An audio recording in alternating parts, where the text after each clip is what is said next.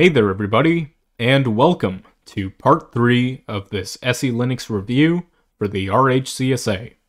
We can get going here by working on this objective that has to do with using SELinux boolean settings.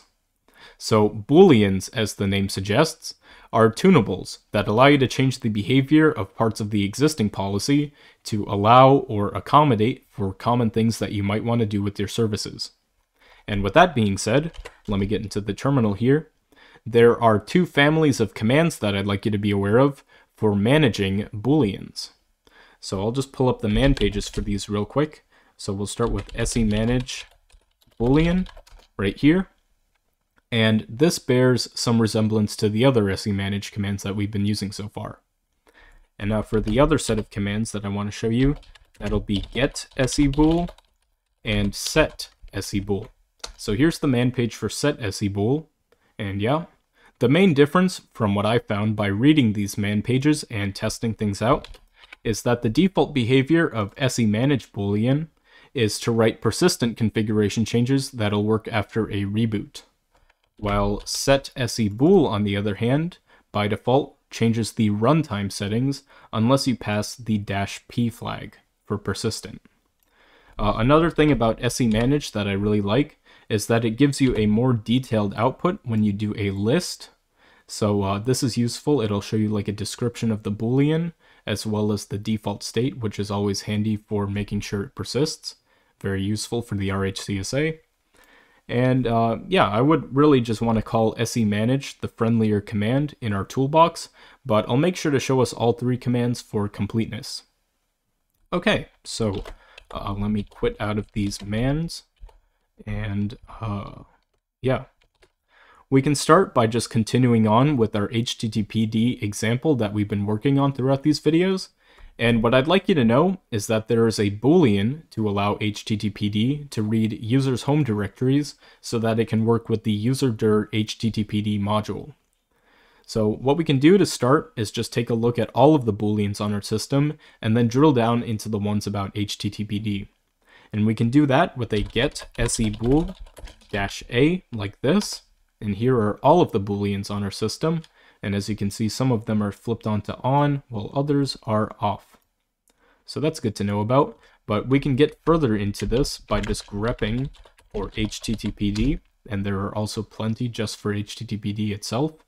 And if I scroll up here a little bit, we'll find this one called HTTPD enable homedirs, and it's currently flipped on to off. So I'm going to go ahead and copy this in my clipboard for later, but yeah, I just wanted to take note of that.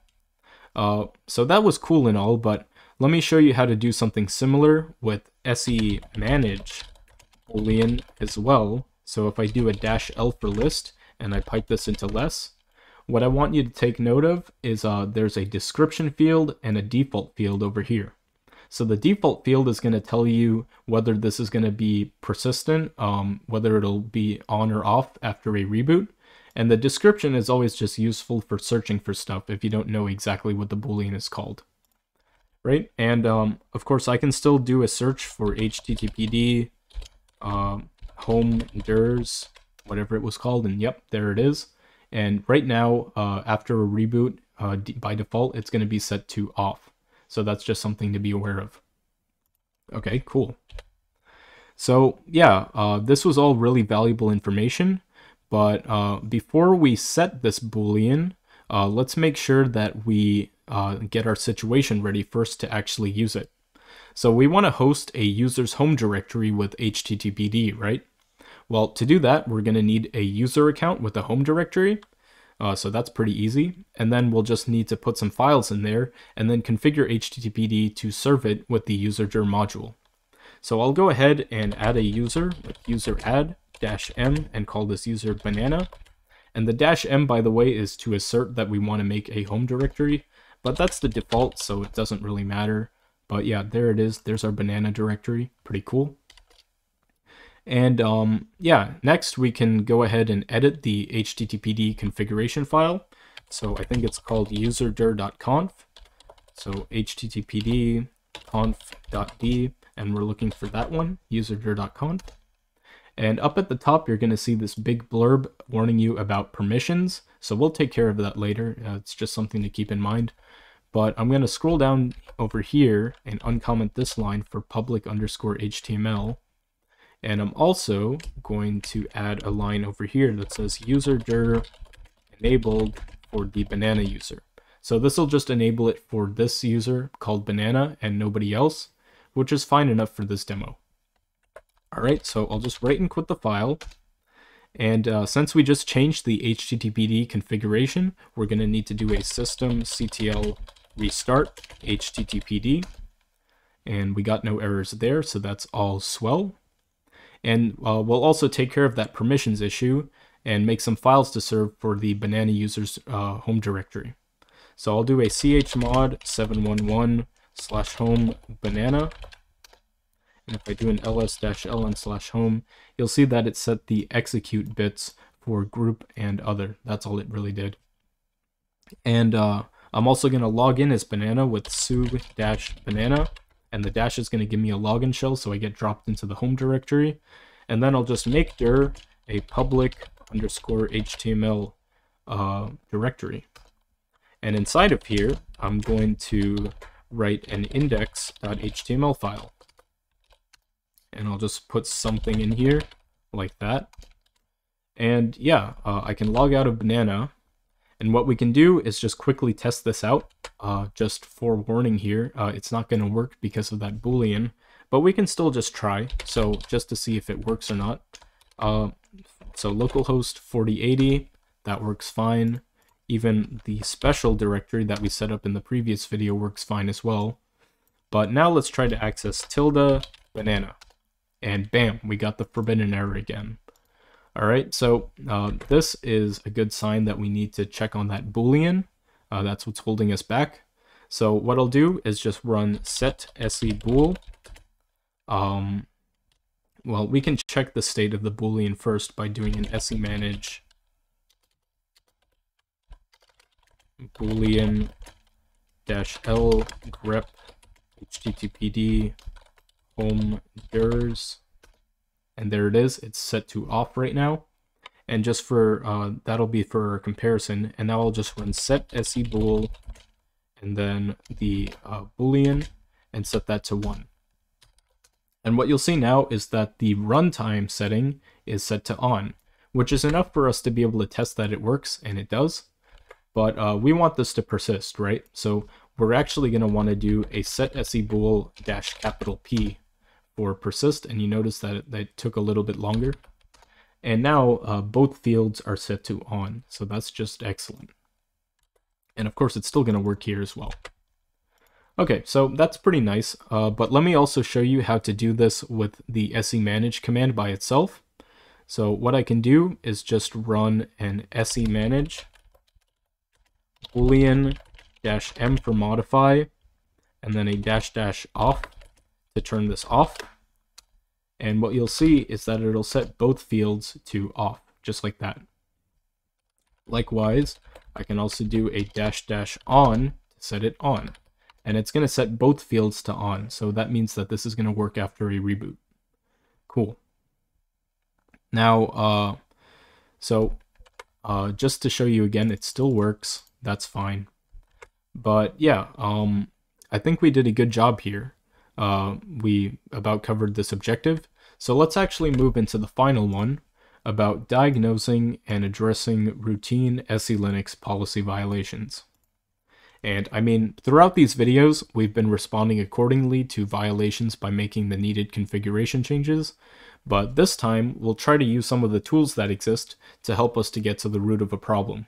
And so this would involve us working with the SE troubleshoot server package.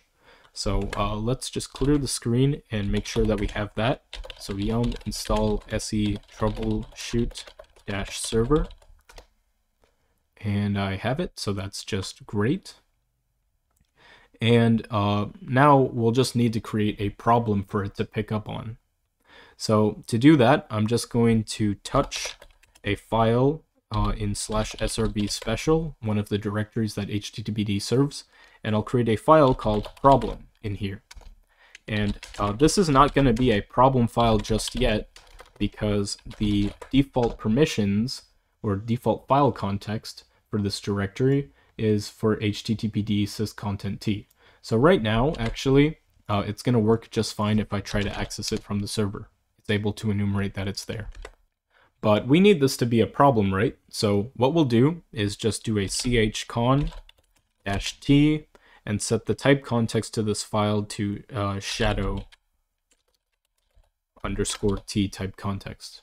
So this is definitely not something that HTTPD would be able to access. And then I'll just do it on the file, so that's /srv special problem. Now if I check again, it's set to the shadow type context. So now if I go back to the web server, HTTPD is not going to be able to enumerate that file very much, so it's not going to show up in the directory listing. And also, we're going to have a policy violation on our hands. So if I tail /var log messages, the troubleshooting server is going to give us some really helpful output. It looks pretty jumbled over here, but you'll notice this for more complete SELinux messages run SEAlert. So we're going to want to do that. It's going to make it a lot easier to read. So I'll just run that just by pasting it in here. And this looks a lot better. All right. So if I scroll up here a little bit, you'll notice that SEAlert or SE troubleshoot server is totally on point. We should be running the restorecon command to get this problem file up to spec with the correct type context for that directory. So that's the right answer to this problem, but there are other options that it lists in here, like to create a custom policy module to explicitly allow access to this file. And I mean, this is totally overkill. I would not recommend doing that. But being able to see this option up here is really the more helpful one. So yeah, I'll copy this to the clipboard. And what I'll do now is just run that. Not this. I want to run this one. And so it'll relabel that file, and now we should be able to see problem in our directory listing. So that's cool. And we can also test this out even further.